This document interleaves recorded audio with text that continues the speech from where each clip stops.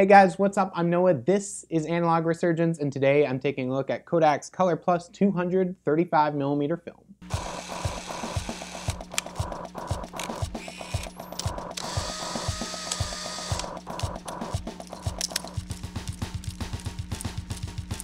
Kodak ColorPlus 200 is a 200 ISO film that's available in 35mm rolls. And this film is cheap, but I don't mean that in a bad way. I mean that this film is a consumer grade film from Kodak. And that means that it is usually really easy to find, and it usually only costs you a few dollars per roll. Sometimes even less than half of the cost of those higher end films out there like Portra or Ektar or especially slide film. This is maybe ColorPlus's #1 appeal, because that means that it's a great film to just be able to pick up and start shooting and getting out there and playing around with film photography without having to worry too much about necessarily making every shot count because it's so expensive. So I got out at the end of August to shoot a roll of this stuff, so let's take a look. So ColorPlus has a 200 ISO rating, which is a good medium speed, and it lets you shoot it really easily. It's definitely a nice warm film, so it benefits a lot from maybe that nice afternoon or early morning light. So I would definitely say that its colors do tend to lean more toward the warm side, but not necessarily overwhelmingly warm. So looking at these flower shots as examples of a bit of over and under exposure, ColorPlus gives you pretty nice contrast. So your images really are likely to pop with this film and not come out looking super flat. This stuff is really good to just kind of pick up and start walking around and shooting with. If you're after something to get you started, and especially to give you that kind of nice, warm, classic film feel to it with those kind of characteristics, then ColorPlus is really a good place to start. The grain and the contrast and really the color reproduction of this stuff is really just charming, and I would definitely consider this roll money well spent. Now, of course, when we look at skin tones on a shot like this, where the sun is setting and it's nice and bright, then we do really get warm shots. But in a more neutral amount of light, we get some more accurate looking tones. This also applies to more overcast situations or mixed lighting. Things here don't actually look as overcast or as gray as they did on the day when I was out shooting. So the film does work well here to kind of give you good looking results even when something like the daylight isn't necessarily in your favor. Now ColorPlus 200 is daylight balanced though, so it does favor these natural settings, or at least lights that have the same color balance as outdoor lighting, or a camera with a built-in flash, or just a flash on top of the camera. Indoors, under tungsten or fluorescent lighting or mixed lighting, you're going to get the classic kind of color shift where things have moved more towards the greens or the yellows, because this isn't really the proper ambient kind of lighting for this film. So between the contrast and the grain and just the overall warmth of this, ColorPlus is something that does invoke that classic look of things like family vacations or just candid stuff shot on 35mm. And especially because it's based on previous older Kodak films from the 80s and the 90s, it does kind of have a bit of legacy to it. And it's also so cheap. It's the kind of stuff that you can usually track down pretty easily, even in like drugstores or just little photo places that maybe don't necessarily have like a dedicated film section. You can usually find consumer grade films like ColorPlus pretty easily. And they're definitely not a bad choice to pick up, especially when you're starting out in film or just looking to pick up something cheap and simple and fun to use. This stuff is also really friendly to put into 35mm point and shoot cameras as well, if you're not shooting on something like an SLR. It's DX coded properly, and 200 ISO is a really common ISO that a lot of those cameras will automatically detect and shoot and expose properly for you. Now you can overexpose it as well if you want, and because it is color negative, it will handle that pretty well. But honestly, shooting it at 200 ISO, which is the box speed of the film, did give me really good looking results. Now, if you want to see more samples off the roll and just kind of some general examples of this film, as well as all the other shots from the previous roll review videos that I do, then all of that is available on the Analog Resurgence Patreon. You can find a link to that in the description down below. So Kodak's ColorPlus is cheap, and it's really charming, and it does kind of have that old school feel to it that a lot of people really envision when they're taking photos on vacation or just when they're out walking around or hanging out with friends. So I definitely recommend ColorPlus for people who are looking for that kind of thing and who are maybe not looking to spend a ton of money every time they just want to shoot a roll of film or work on learning more about a new camera or testing a new camera out or just learning more about exposure and film in general. So if you've got a nice camera sitting on a shelf that's maybe empty and hasn't had a roll of film go through it in a little while, then maybe pick up a roll of ColorPlus, because that is probably a pretty good place to start with,